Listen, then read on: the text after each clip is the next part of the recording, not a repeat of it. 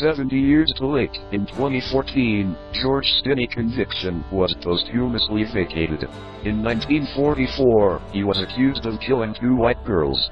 It took 10 minutes to convict, 83 days to electrocute, and 70 years to exonerate him. George Stinney Jr.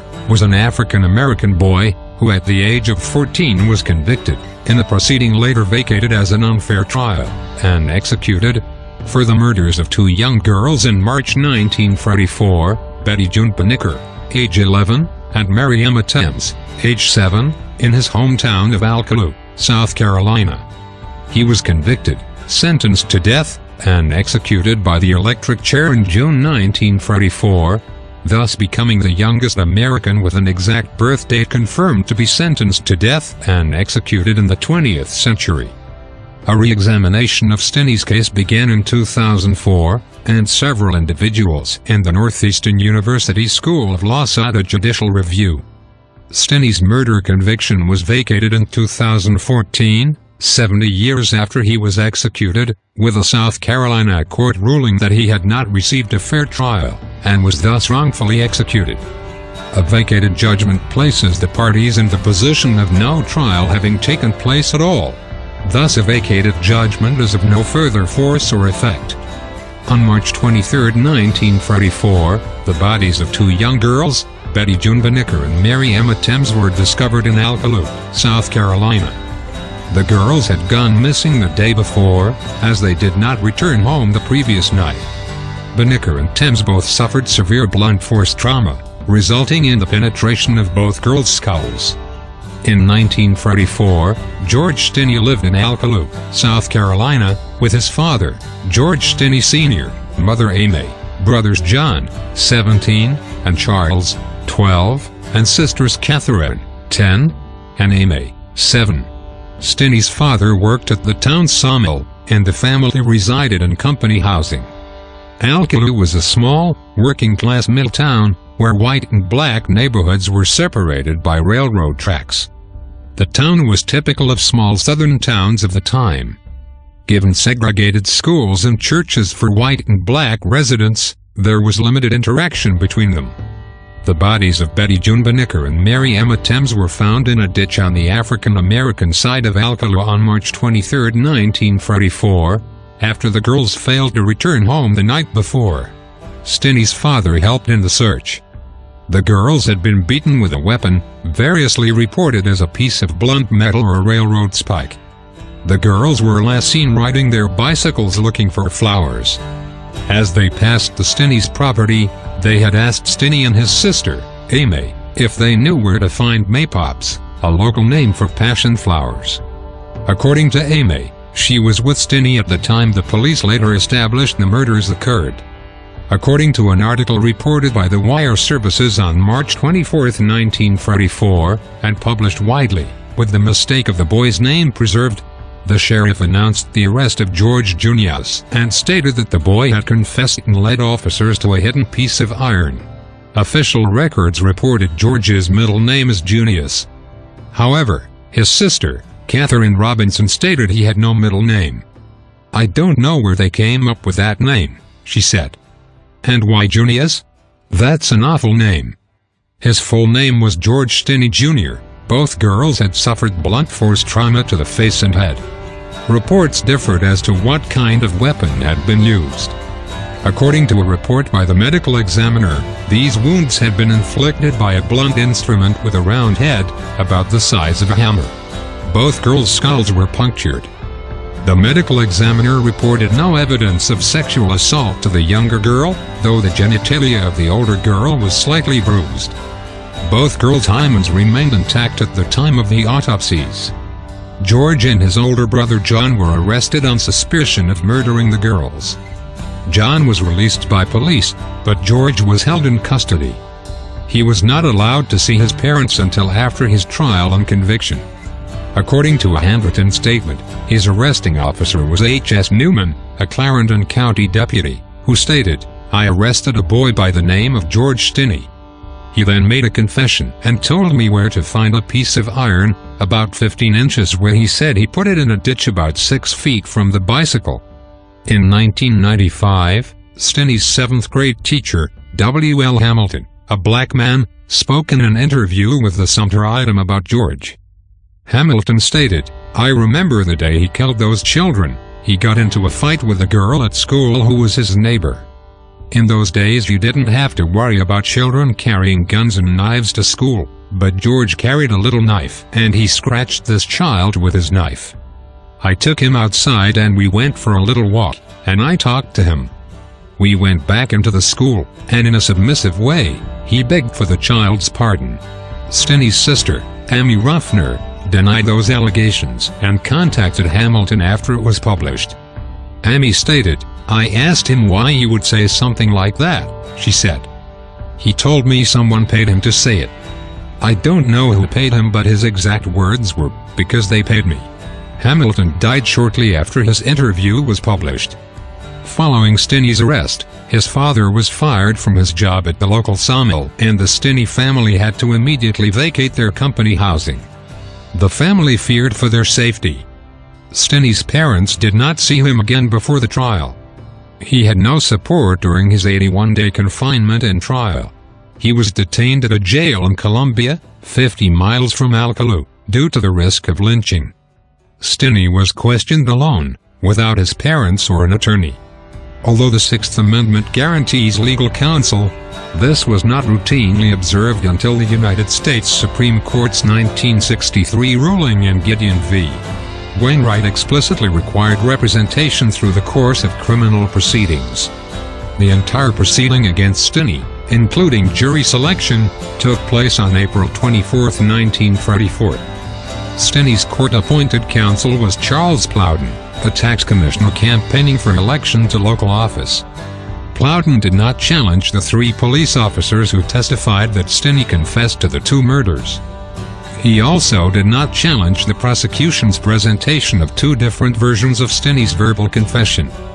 In one version, Stinney was attacked by the girls after he tried to help one girl who had fallen in the ditch, and he killed them in self-defense.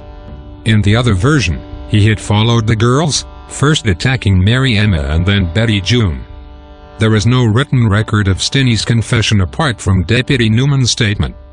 Other than the testimony of the three police officers, at trial prosecutors called three witnesses: Reverend Francis Batson, who discovered the bodies of the two girls, and the two doctors who performed the post-mortem examination. The court allowed discussion of the possibility of rape due to bruising on Benicker's genitalia. Stinney's counsel did not call any witnesses, did not cross-examine witnesses, and offered little or no defense. The trial presentation lasted 2.5 hours. More than 1,000 white Americans crowded the courtroom, but no black Americans were allowed. As was typical at the time, Stinney was tried before an all-white jury. After deliberating for fewer than 10 minutes, the jury found Stinney guilty of murder. Judge Philip H. Stoll sentenced Stinney to death by electrocution. There is no transcript of the trial and no appeal was filed by Stinney's counsel. Stinney's family, churches, and the NAACP appealed to Governor Olin D. Johnston for clemency, given the age of the boy. Others urged the governor to let the execution proceed, which he did. He visited George Stinney in the death house 2 days before his execution, on June 14th. Johnston wrote a response to one appeal for clemency, stating, "I have just talked with the officer who made the arrest in this case.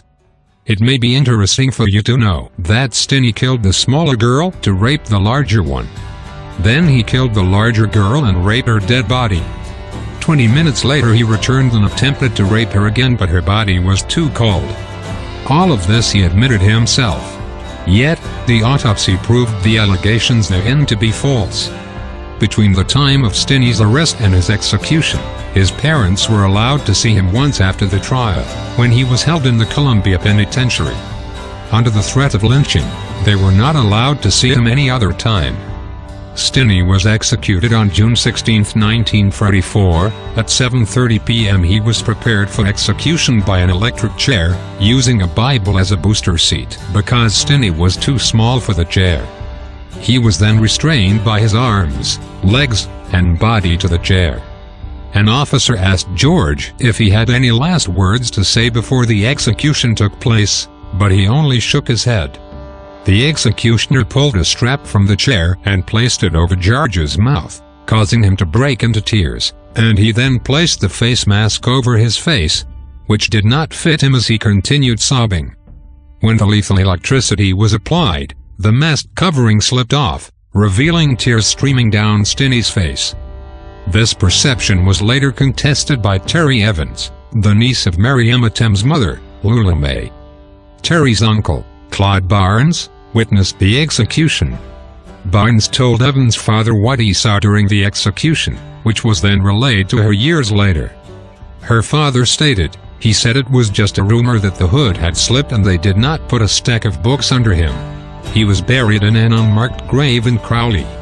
In 2004, George Frierson, a local historian who grew up in Alcaloo, started researching the case after reading a newspaper article about it. His work gained the attention of South Carolina lawyers Steve McKenzie and Matt Burgess. In addition, Ray Brown, attorney James Moon, and others contributed countless hours of research and review of historical documents and found witnesses and evidence to assist in exonerating Stinney. Among those who aided the case were the Civil Rights and Restorative Justice Project at the Northeastern University School of Law, which filed an amicus brief with the court in 2014. Frierson and the pro bono lawyers first sought relief through the Pardon and Parole Board of South Carolina. Frierson stated in interviews, "There has been a person that has been named as being the culprit, who is now deceased. And it was said by the family that there was a deathbed confession." Frierson said that the rumored culprit came from a well-known, prominent white family. A member, or members, of that family, had served on the initial coroner's inquest jury, which had recommended that Stinney be prosecuted. New evidence in the court hearing in January 2014 included testimony by Stinney's siblings that he was with them at the time of the murders. In addition, an affidavit was introduced from the Reverend Francis Batson, who found the girls and pulled them from the water-filled ditch. In his statement he recalls there was not much blood in or around the ditch, suggesting that they may have been killed elsewhere and moved. Wilfred Johnny Hunter, who was in prison with Stinney, testified that the teenager told him he had been made to confess and always maintained his innocence. The solicitor for the state of South Carolina, who argued for the state against exoneration, was Ernest A. Finney III. He is the son of Ernest A. Finney Jr., who was appointed as South Carolina's first African-American state Supreme Court justice since Reconstruction.